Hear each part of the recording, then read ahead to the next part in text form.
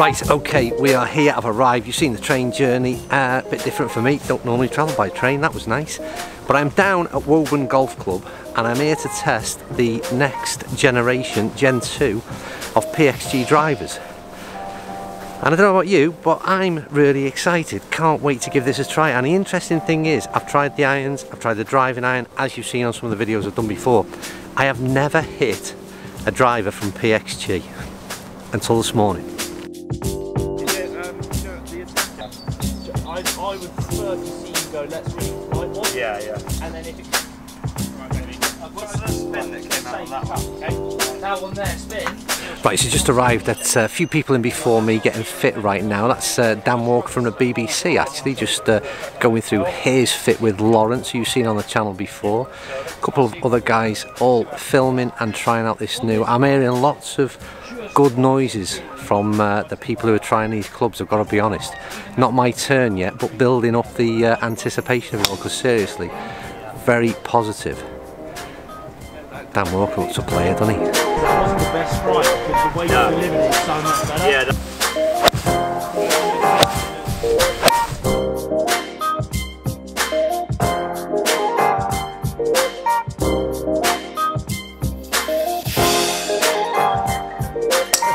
Draw, baby. Love that. I wouldn't bother trying to draw your driver, just draw that. Woo! Yeah, so still lots going on, not my turn yet, but I have to say, everybody, and this is serious stuff, that everybody that's hitting this golf club, there's plenty of people from different sorts of media, whether it be from magazines or from different sorts of channels such as this. Everybody is coming off with lots of positivity. There's lots of loud noises, and serious, it's they're all really impressed with this driver. I'll give some tech spec on it all a bit later on, and plenty of nice pictures thrown up for you to have a look at. But like I said, at the minute it sounds like a lot of positivity for this PXG club. Right, so as I've just been explaining, plenty of people having a go on the range of this new PXG product, and there was a lot of loud noises coming from Dan Walker. I love a big woo. There was a lot of big woos. I've already told my audience you were pretty impressed with it by the sounds of things. Yeah, I've been playing PXG for a while, and I've heard a lot about Gen 2. Yeah.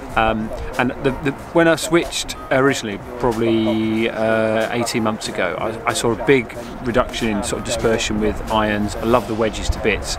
I liked the Gen 1 driver, yeah, but I felt I was losing a few too many to the right hand side, even when I put a good swing on it. I measure my drivers in love. And from how much love? 3 hits in, I was already loving the Gen 2 driver 20% more than the previous one. It's far more forgiving. I've gone to the XF rather than the X. I was on the X before, so I've gone XF. Which apparently quite a few of the pros are going in that XF, which enables them to still hit it a long way, but plenty forgiving dispersion numbers good. Yeah, exactly.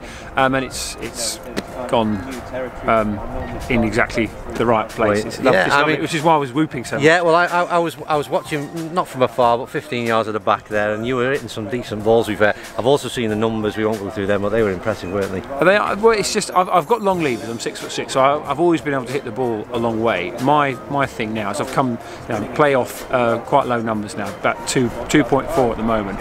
And my thing is, it's just control of the golf ball and having that feeling that when you hit it, you know where it's going. Yeah. And I think, confidence. Yeah, and that's it. And especially off the tee with a big stick, it's the. You've got to keep it on the short stuff. If I drive well, I play well. You're going to score. Yeah. And the other thing I've had a look at today is the new generation 3 wood. Yeah. I love the old 3 wood. In fact, it's my favourite club in the bag.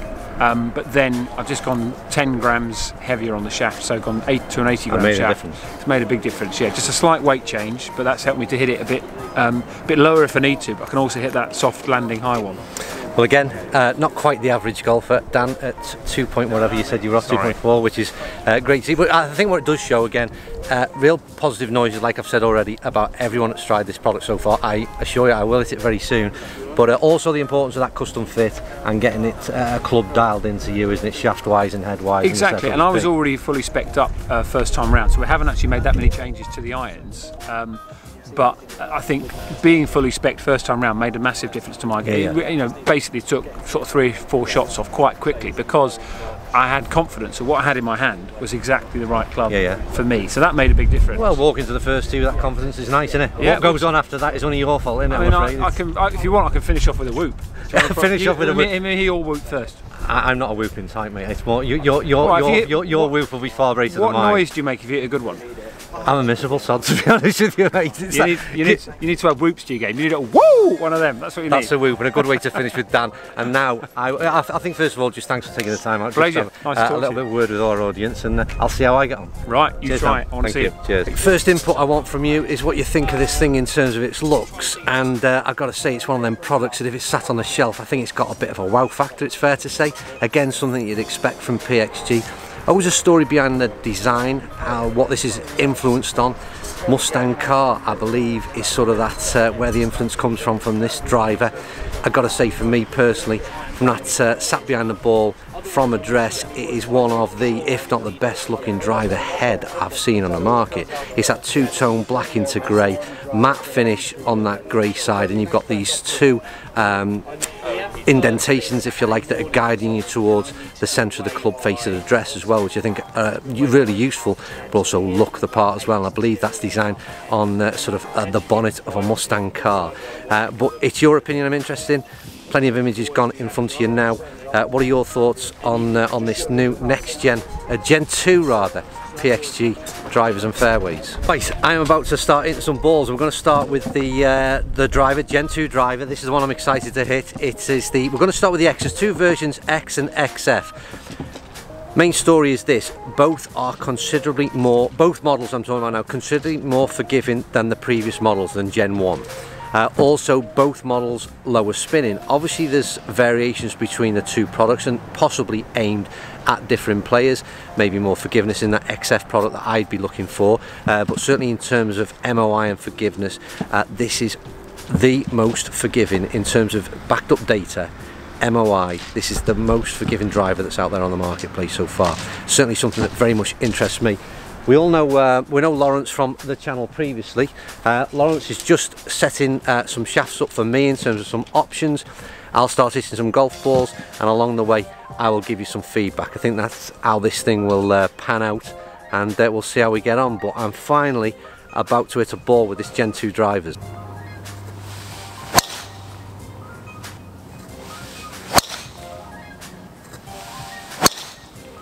Straight over that white post. So what we're going to do, through the sleeve settings that we have, I'm just going to keep you in that 10.5 setting because the launcher is pretty good. I'm just going to put you in a flatter options, which is the PXG logo on the sleeve. Just because our spin was far too low, I just want to get the weights moving back. That's just going to help us generate about 200 to 400 revs more spin. Which is an issue I have, is literally I do struggle. Low spin is what I can produce with the driver, so if we can raise that up a bit, logical move. I mean, 1700 on the good strikes is just too low. Okay, first thing, just to report back while Lawrence is just making a bit of an adjustment there, as you heard from the first few shots that I hit. Really a unique sound and feel is the first thing I noticed. I've literally hit 5 balls, but it's the first thing that I felt. Totally different sound. Once again, as I found with a lot of PXG products, I find and see things totally different than I've heard and felt before, and I'm talking in a positive way again. So 5 balls in, that's all we're at the moment, and we'll see what happens when we make these few changes, or when Lawrence does.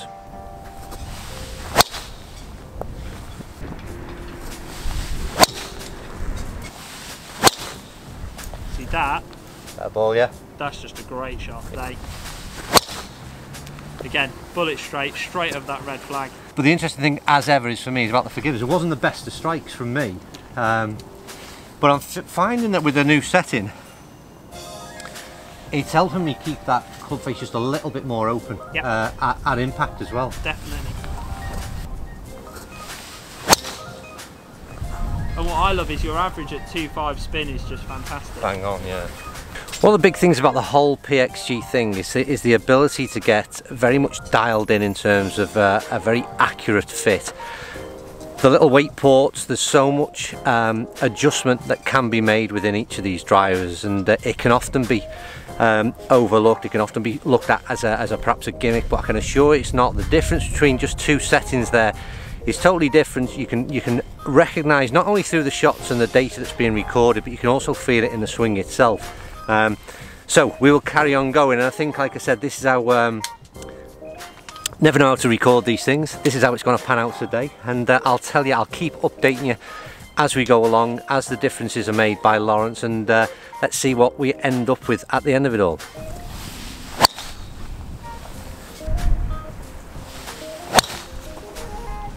And again, you might just be able to make that out. That just stayed there. Yeah. And typically this is what we've seen, especially from Gen 1 to Gen 2, the sort of factor that the ball doesn't shape as much through the air on off strike, so you don't get as much gear effect acting on that golf ball. So that one there, even in our XF head, it's still only spinning at like 2,000 revolutions, but you've got a really solid launch at 13.6, and the total distance is 268 for me, and that there is just buttoned.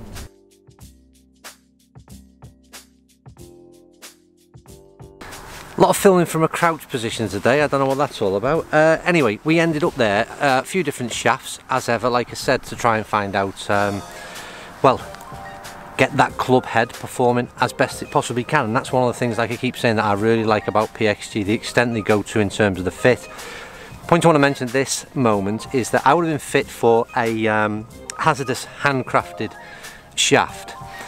I mentioned earlier on in the video, this is one of the shafts that would come as a stock option, and a thing to really bear in mind is if I went for a fit with another brand, there's every chance that I would pay a significant upcharge for that shaft head combination with another manufacturer. So that's where you've got to bear in mind, this is still included in that $550 price tag, and that's a real important bit, I think, when you consider when you're talking about and comparing the price of these products. Done.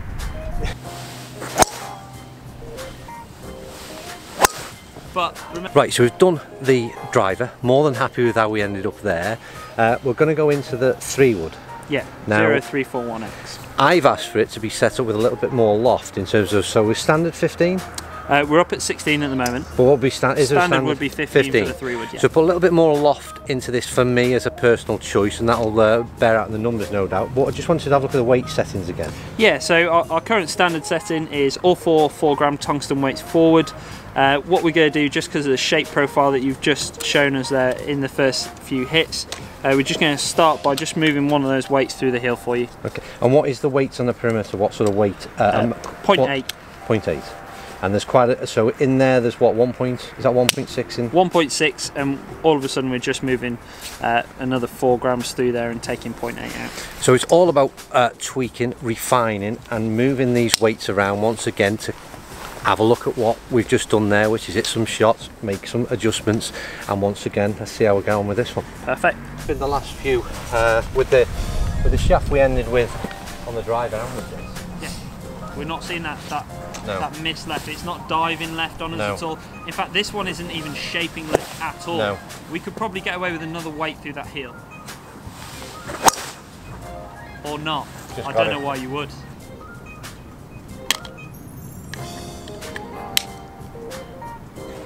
It's just that balance with me, getting through the ball but without whipping the club head over, yeah.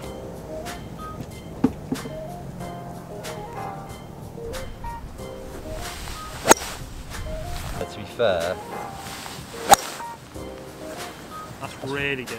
My great thing is 4-3 spin, angle of descent is 45 degrees. So that's stopping. Yeah. So you're getting it out there. I mean, you're carrying it 200 and it's finishing 207, so if you're talking numbers, that's just unreal for that sort of loft hybrid. For you, what I like to see here is that flat setting is definitely taking that left shot out. Yeah, that's done since we made the amendment. And what I am liking is how consistent you're hitting that. So that's 200 on the carry, 4-3 spin, and again it's still landed at that 45 degrees. So it's that same number. Exact same number.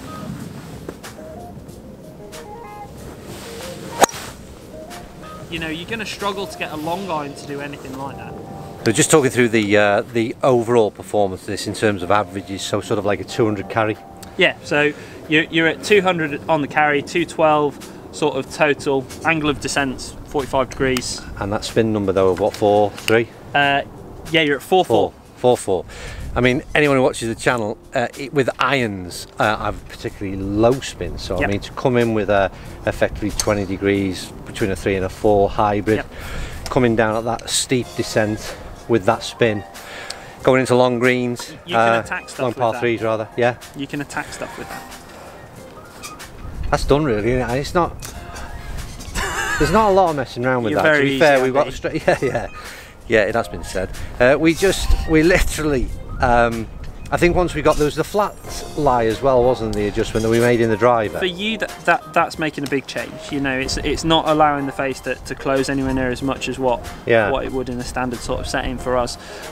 So that's just enabling us to really stop that sort of left miss that you said initially that you don't want to see. And it did have an immediate impact. But then the other important thing was it followed through. That same setting followed through into 3-wood and now just into the hybrid. So.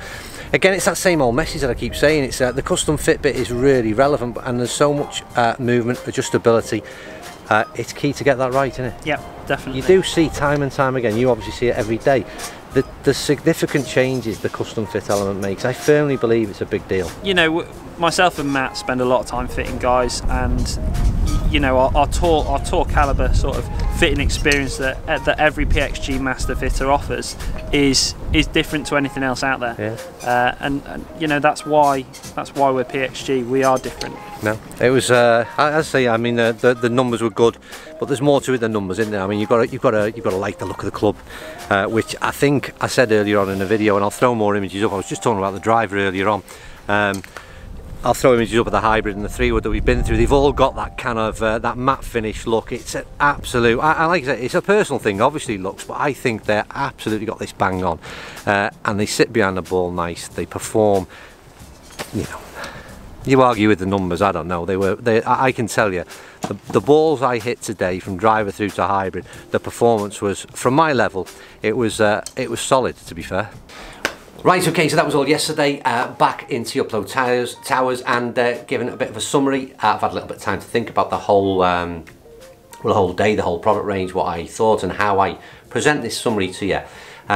Always going to be an issue, we've got to talk about the price, but we're talking about it in a whole different way than we have done ever before, and that's because this driver is probably 300 UK pounds lower, maybe a little bit more than that, than Gen 1. And that's a major difference, but it's still very expensive. So what I would say is this: if you're a golfer out there that's watching this channel that is prepared to pay £450 for one of the Ping Callaway TaylorMade products, then this will be of interest to you. If you're not prepared to pay that kind of money, then I totally respect that and also understand that.